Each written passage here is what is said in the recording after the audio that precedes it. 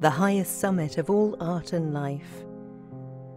Beauty, then, though difficult to capture and not always easy to appreciate, is no mirage appearance evoked by individual desires for a life beyond life.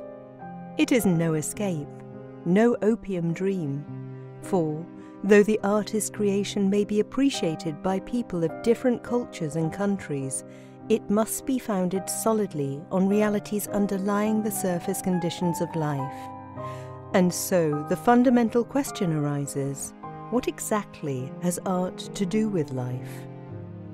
The answer is everything and nothing. Nothing in respect of how most of all our lives are spent in what trivialities of intercourse, futilities of action. Yet, if we have experienced something deeper, more permanent, then art has everything to do with life, for it interprets the moments we have lived most intensely. It is emotion recollected in tranquility. And this is why there is no such thing as a combination of forms or sounds or words that bears a significance unrelated to our experience of life. Forms of expression, the servants of impulse. Just as art is inseparable from life, so is the form which any work of art assumes, into which it bodies itself forth through the medium of the artist's individuality, inseparable from the content, or what the artist wishes to express. True, there are certain patterns or forms which the critic may classify, apart from the subject or content, which finds expression through them. There are verse forms, for example, such as the sonnet and blank verse.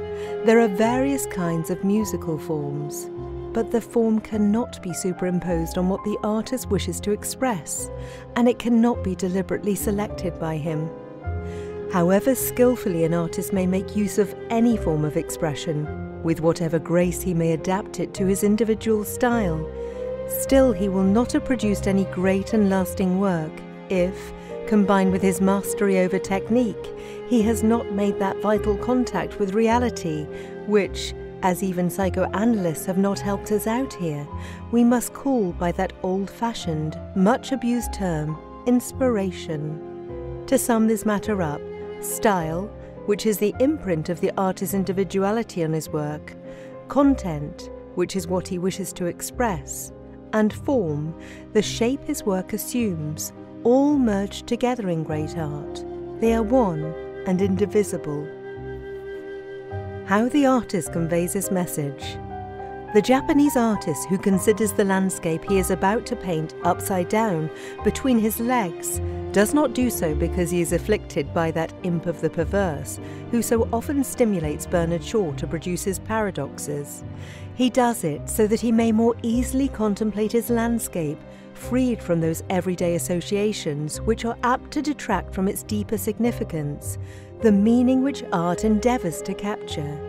He makes this inverted examination in order, for example, that a tree shall not appear to be merely something growing out of the ground, bearing a certain kind of fruit to which he is particularly partial, and which, despite the best creative will, he is not able completely to disassociate from matters irrelevant to his purpose as an artist. He wishes to contemplate the tree as it blends in with the composition of the landscape, irrespective of other considerations. Examine a Chinese or a Japanese print, and you will often find that the artist has not indicated the ground at all.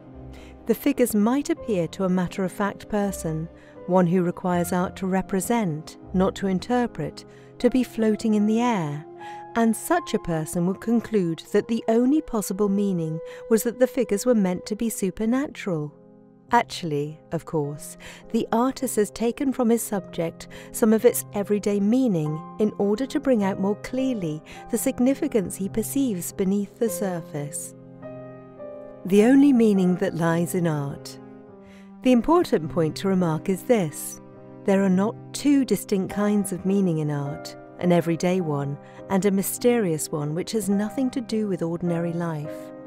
The truth is that the meaning art catches and interprets may be wholly conveyed through the presentation of associations, ideas, images which are familiar to us all every day, but that sometimes also, in some mediums, the artist is able to convey his meaning without making so much use, or without making any use of these interpreters.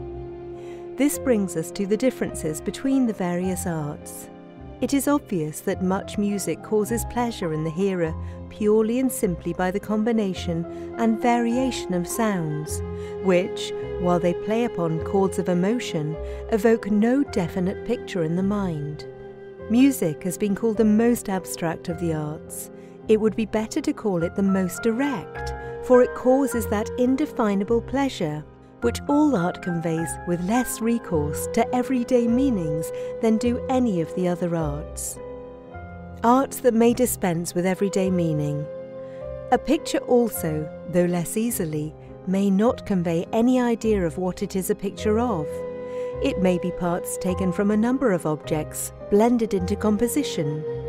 Sculpture provides a good example of both ways of presenting the underlying significance of life. Go into the Grecian Gallery of the British Museum. There you will see the human body idealized in its physical aspect. The Greek sculptors translated the classical conception of life into stone. The human form is intellectualized in their sculpture. The figures convey the ideas of physical fitness, womanly grace, sensual abandon, soldierly vigor. Or, if you examine examples of medieval Christian sculpture, you will see that the artist has draped and shaped his figures to express his belief, a belief which turned away from physical beauty towards spiritual regeneration. Yet, on the other hand, sculpture may also, as much modern work in this medium, express a significance dependent on no concept. It may not look like anyone, and it may not convey any idea, evoke any sentiment which may be defined by the beholder. It pleases, but we cannot tell why, except that there is harmony in it, arising from its shape, balance and design, and something which we too have felt. It is clear then that three of the arts, music, painting and sculpture, may capture beauty in nature and communicate it while dispensing with meaning in the everyday sense altogether. What about the other two arts, literature and architecture? The architect's and the poet's message. The writer works with words, and though he may not always use the everyday meaning of words, there is no escape from the associations they evoke in the reader. Even the fantastically compounded words in Lewis Carroll's Jabberwocky. "'Twas brillig, and the slithy toves did gyre and gimble in the wabe. All mimsy were the borogroves, and the mome wraiths outgrabe," convey a more or less definite image to the mind. They are more than mere sound. In the same way, architecture is more than a tracing out of an abstract pattern in stone or concrete.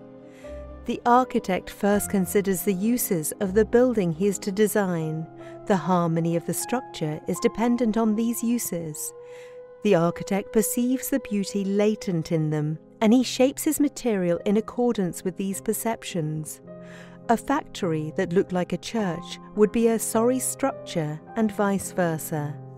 The architect, besides interpreting the spirit of an age, be it a machine age or a golden age of Athens, is concerned no less with the needs of the age and of the people who are to use the building, according as they are to live, work or pray in it. And for this reason, architecture, like literature, is inseparable from everyday meaning. Yet art has not two meanings but one meaning, which may be conveyed either directly to our intuition or indirectly by way of our intellect. Art as a means of escape into life. There are people who say, art is all very well for those who have a taste for it, but we really don't have time to make a study of art. We can get along very well without it. These people have already been answered in what we have said about the relation of art to life, and about the meaning of art. But to emphasize a point which is important, it may be as well to sum up. We must not only bring life to our appreciation of art, but, conversely, bring art to our experience of life. This is the function of art. Art is not an escape from life. If we call it an escape at all, it is an escape to life. The test of great art is precisely that it does not lead away from reality. The artist selects, arranges, composes to a design we only vaguely sense, but which nevertheless is present in the artist's material and is responded to, more or less, by us all. As Walter Pater wrote, "In truth, all art does but consist in the removal of surplusage from the last finish of the gem engraver, blowing away the last particles of invisible dust, back to the earliest divination of the finished work to be lying somewhere, according to Michelangelo's fancy, in the rough-hewn block of stone."